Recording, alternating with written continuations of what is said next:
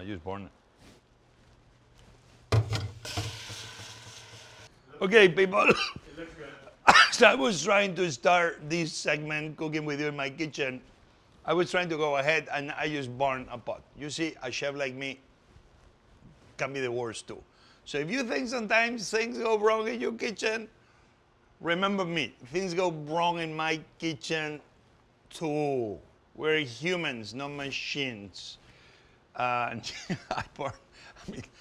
I mean, I don't even know why the fire alarm didn't go in the building. But that's what I was trying to do. A red wine sauce. Why I'm doing our red wine sauce? Because we are at the end of the year. And Christian Catholic boys like me, we celebrate Christmas. And I remember always my mom, my dad, at the end of the year, towards Christmas, we will have the typical bottles of red or white wine that we never really finish. And we put the cork and we put somewhere around the kitchen and we forget.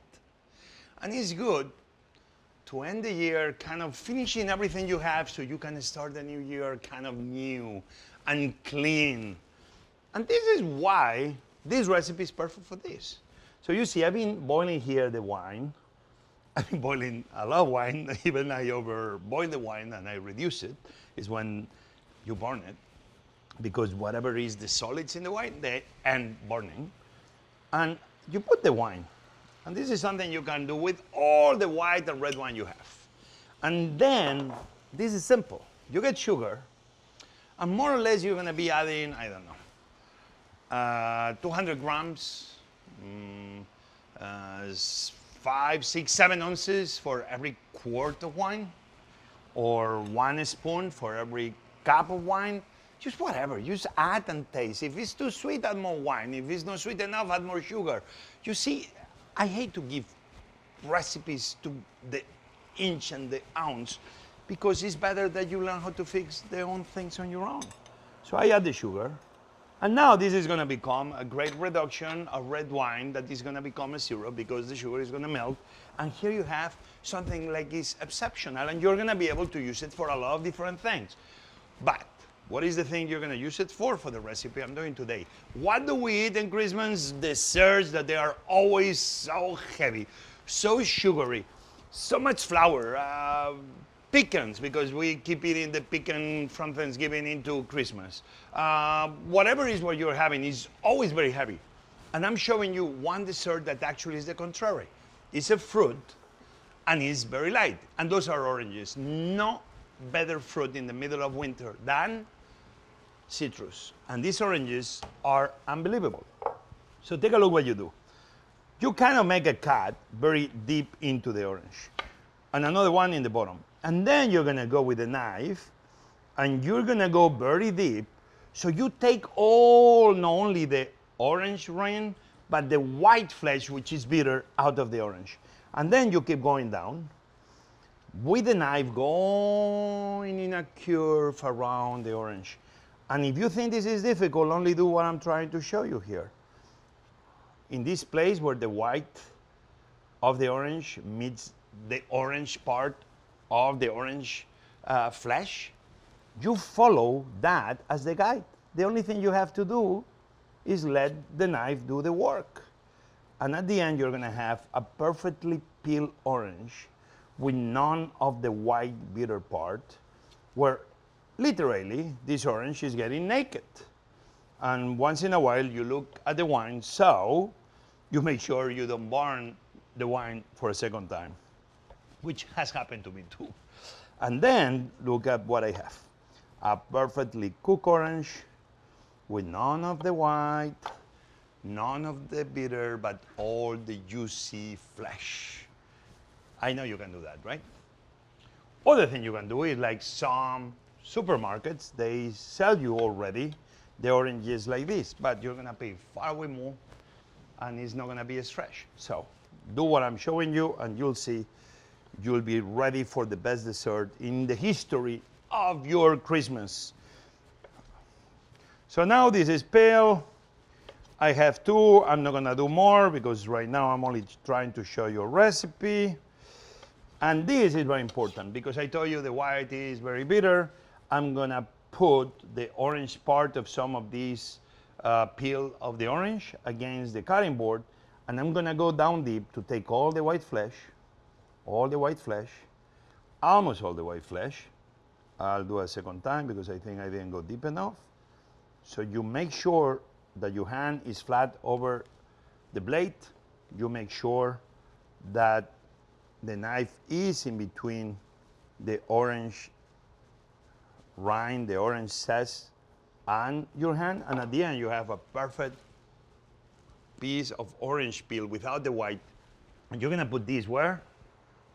In the wine. And now the wine is happy because it's finally meeting something else beyond grapes. It's meeting oranges. Why? Because grapes and oranges don't grow together usually. And now the wine is like, you see all the bubbles? It's like, hey, what's going on here? Wow, it's a party. Now in this moment, careful, because if it's too reduced, it's a syrup, you can burn yourself. But I'm a chef, I'm not gonna burn myself. Oh my God, you see how good this is? This is already done. Velvety. I can reduce a little bit more. When it gets cold, it's gonna get thicker.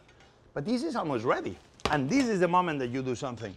Because red wine and cinnamon and orange go so well together, you're gonna add a little bit of the cinnamon. And this is already almost done. Actually, too quick. I think I'm gonna add some more of the red wine. I'm gonna keep it boiling. Because now, I have this, the oranges, and I'm gonna slice them. Like this, and I'm gonna put them in the plate. Like that. The other one. 1, 2, and 3. And then I have something like this super, super, super Christmas-like, because the colors. Not only the color of the ruby red wine, but something I love, pomegranates. My mom used to love pomegranates. And she will always tell me that you had to be careful because if you were not careful, the pomegranates will make a mess in your hands, in your clothes, everywhere, because the red ruby juice of the pomegranates really, really, really can get to stain anything.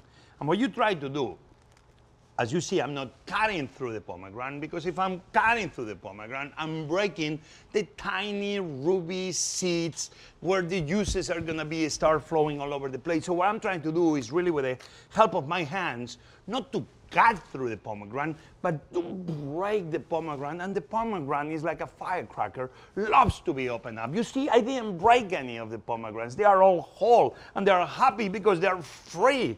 Yes, and in this moment, that's what you do. You go and you can use, with the help of your hands, try to separate all the ruby pomegranates. This is a perfect thing for children. Oh my God, this is overcooking already. Great, I didn't burn it. And if I burn it, I'm gonna lie to you and you don't know, because you can do many things with me in this podcast, but you cannot smell what I'm cooking yet, so I'm lying to you. This is cooked to perfection.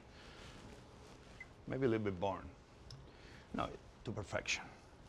This was a red wine barn sauce. When things don't go as you planned, just change the name of the recipe, people. Come on. So here, all right?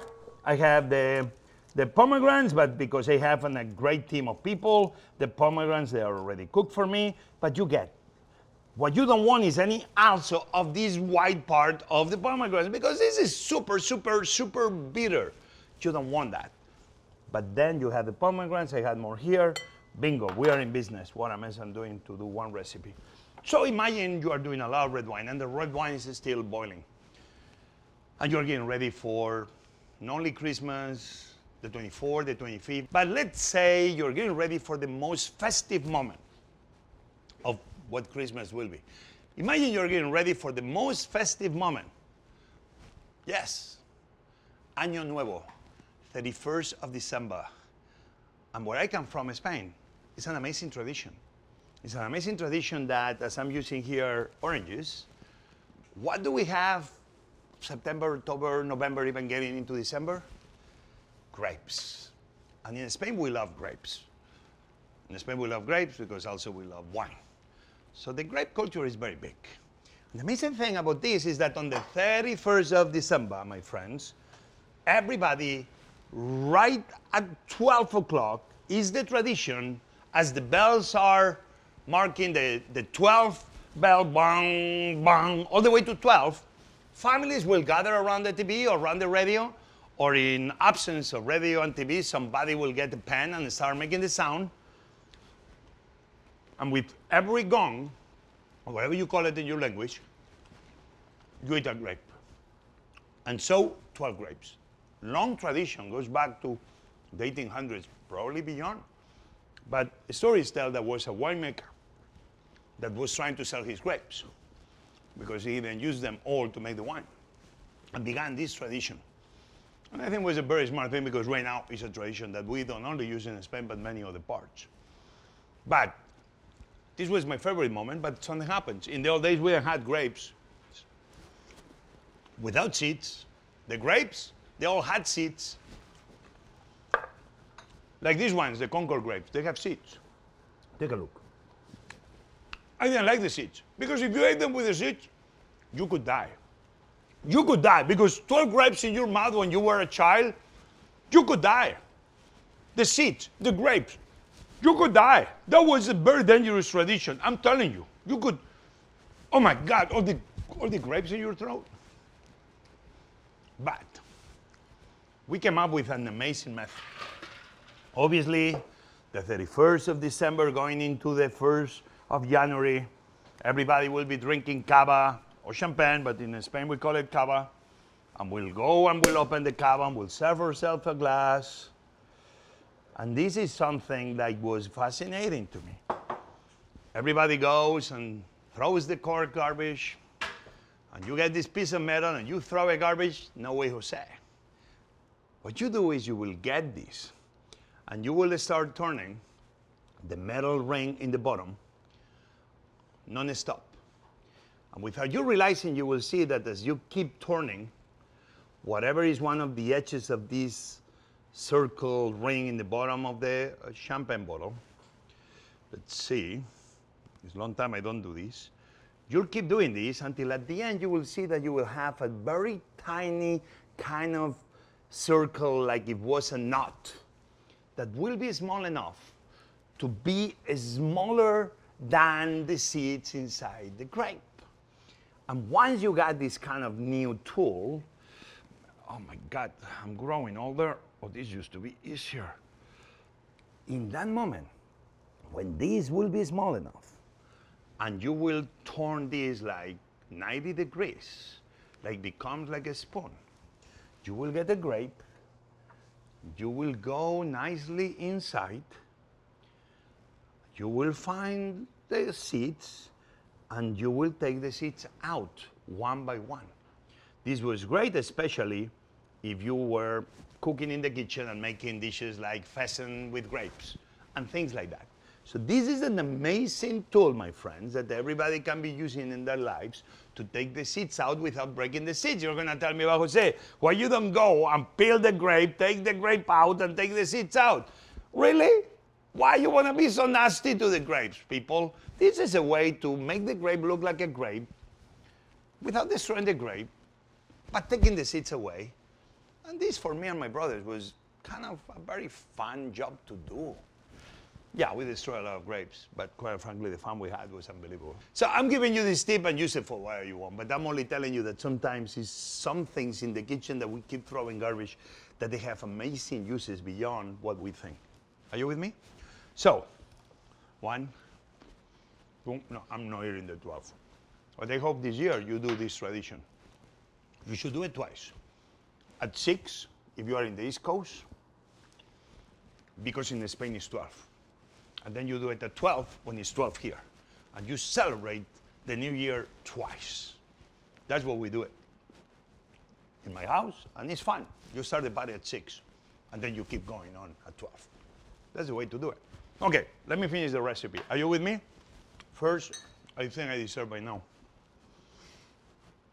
a glass of this cava. So take a look what we have, my friends. We have the orange. We have the best syrup in the history of mankind of wine. We're gonna put it right in the bottom. Take a look, the colors. The bright orange with the velvety ruby deep wine color. And just to finish, my friends, you come with the pomegranates, you put them on top of the oranges, and then, why not, you get some of this crystals of salt, mild on odor. And yes, don't worry, works. A touch of oil. And my friends, there you have an amazing dessert to finish any night during your Christmas, or actually for the rest of the year. If you have good oranges, this works. I am José Andrés. I endorse this message.